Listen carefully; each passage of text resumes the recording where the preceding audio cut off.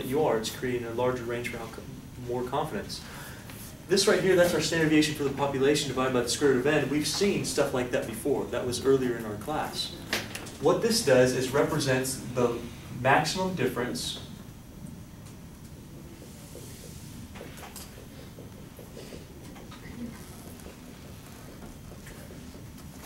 between x bar and mu for a given level of confidence.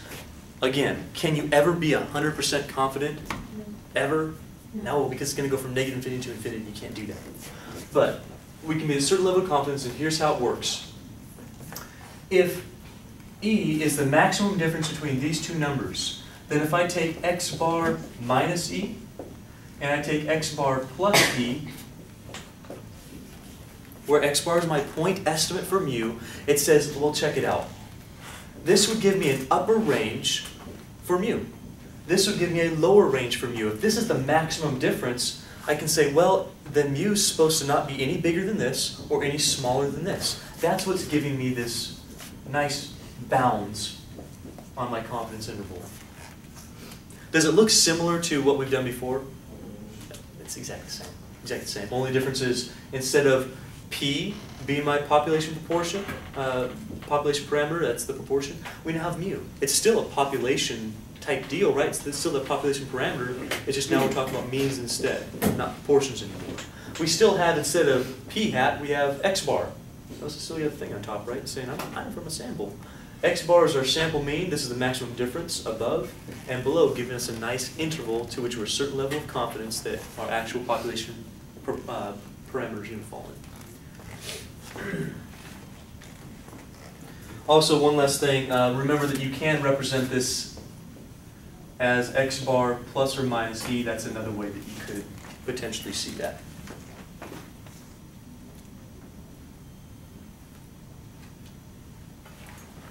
So let me give you the steps here. They're going to be very similar to the last steps I gave you for these proportions in the last section, but I'll give them to you again. We'll go through an example, and then we'll find out how to find the required sample size like we did last time for a certain margin of error. You guys ready for it?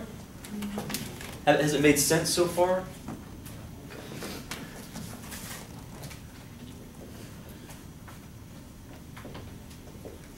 So first step.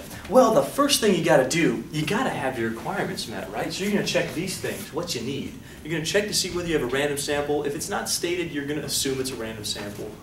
We've already covered all that stuff before. We're going to check to see whether you have your sigma known. It's got to say up there, assume the population standard deviation is. You got to have that. And then we're going to see whether our sample size is bigger than 30. If it is, great. If it's not, we have to have this statement, the population is normally distributed. We've got to check those requirements.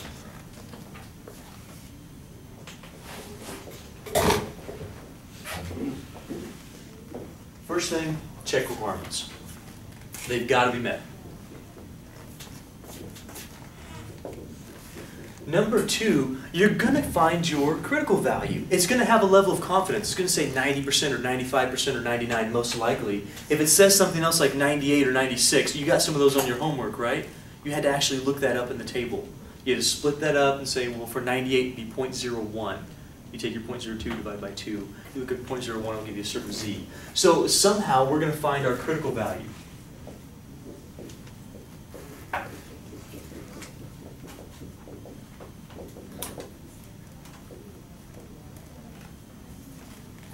So that's that z alpha over 2 for a certain confidence level.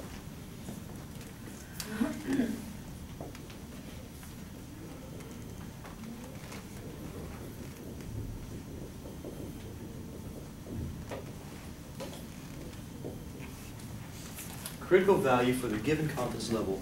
Third thing, well, after you have that, after you have your critical value, well, you're going to know your sigma because it's going to be listed in your problem. You're also going to know your n. What's your n stand for again? Yeah, in this context, it's not number of trials because we're not dealing with a proportion. We don't have that anymore. Right now, it's your sample size. So n stands for either a sample size or the number of trials. So for us, we're going to have this, we've just found that. That means you're able to find your E. So the next step is you're going to find your E.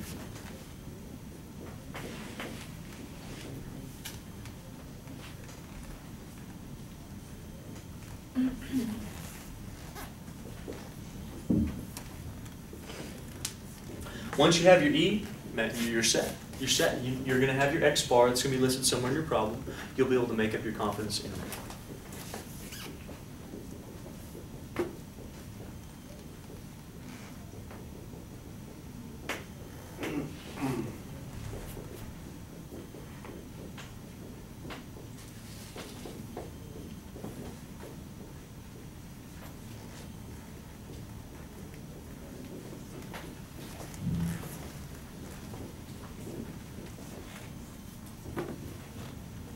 And I'll write out the interpretation in just a moment, but remember what the interpretation is of this thing, this confidence interval.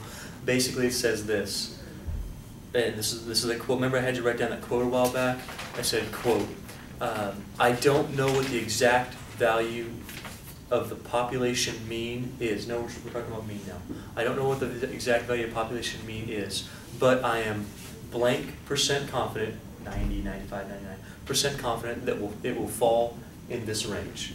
Does that make sense? That's what we've been having for the past couple of weeks now. Would you like to see an example? Good.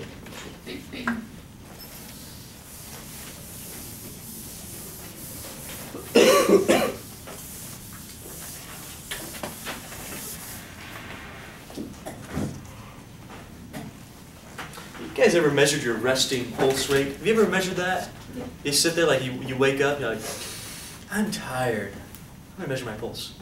That happens to me every morning. It's the first thing I want to do. No, I'm just kidding. I don't ever do that. But they ask you to do that to see what your resting heart rate is. It tells you apparently if you're healthy or whatever. Usually if you exercise a lot, you'll have a lower resting heart rate than if you don't. Normally that's what happens. So in general though, this is what was done. They took a sample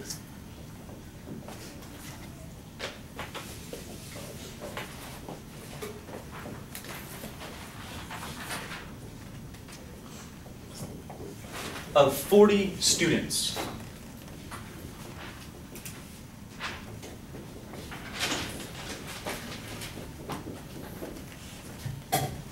Here's how this is going to be worded on your test. The average resting heart rate for the sample was 76.3 beats per minute.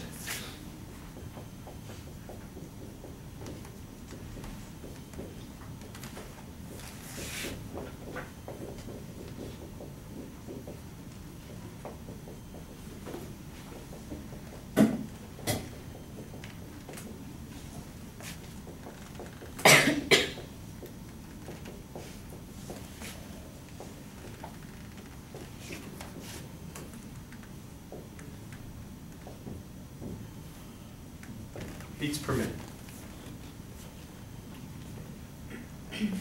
You good so far? Okay.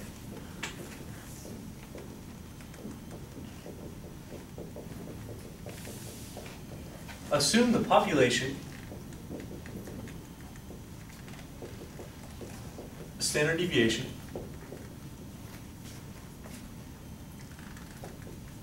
is 12.5 beats per minute. What I want us to do is construct a 99% confidence interval for the population mean of resting heart rate.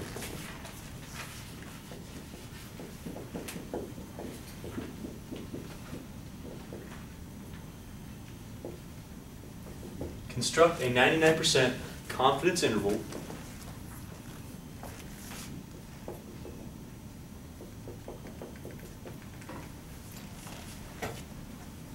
for the average resting heart rate of the population.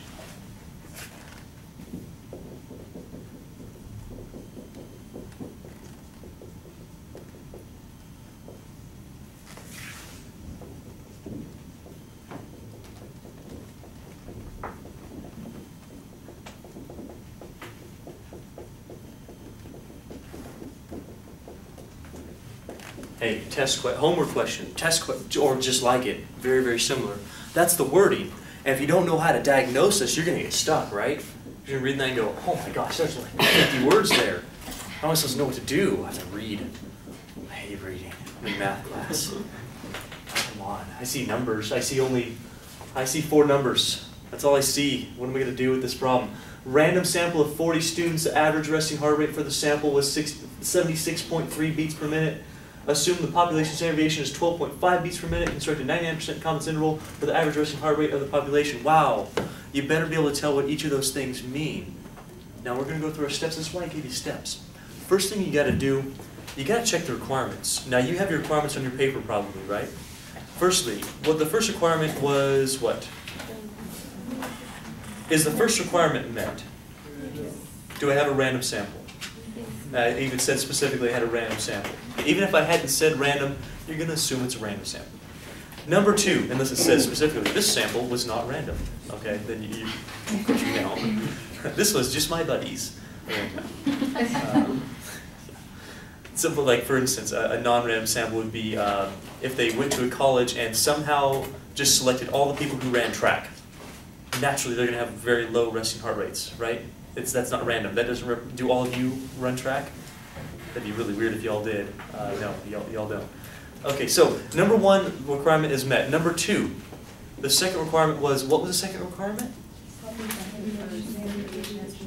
The population standard deviation must be known. Is that anywhere up there? Where does it say it? Well, no, but where's the sentence? What's the sentence say specifically?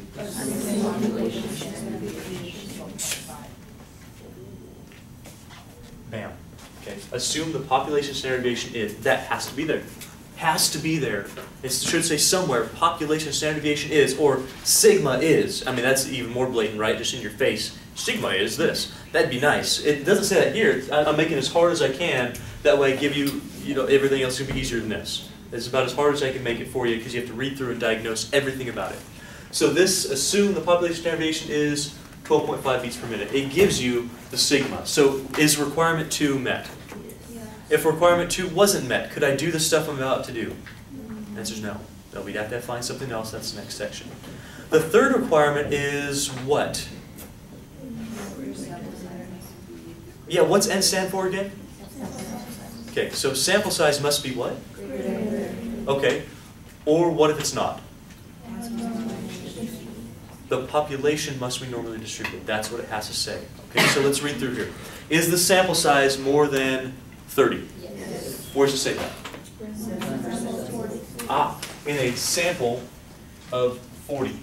Sample means N. N means sample. Sample of 40 students. Is that more than 30? Yeah. I know that 40 is more than 30. That's great. $40 is more than $30. So we have the requirement met for that. Now, if this had said 29, if that had said 30, if that had said 29, 30, 15, I would need another statement before it can move on any further. It would have to say somewhere in here, the population is normally distributed. Are you clear on that?